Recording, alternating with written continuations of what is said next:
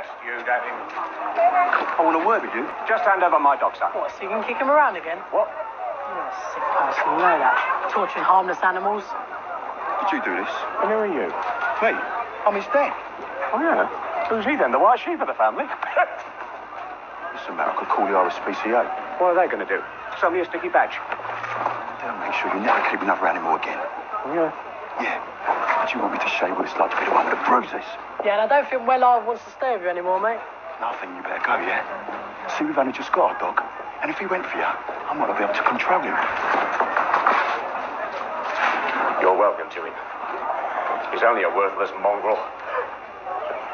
No wonder he feels at home with your family.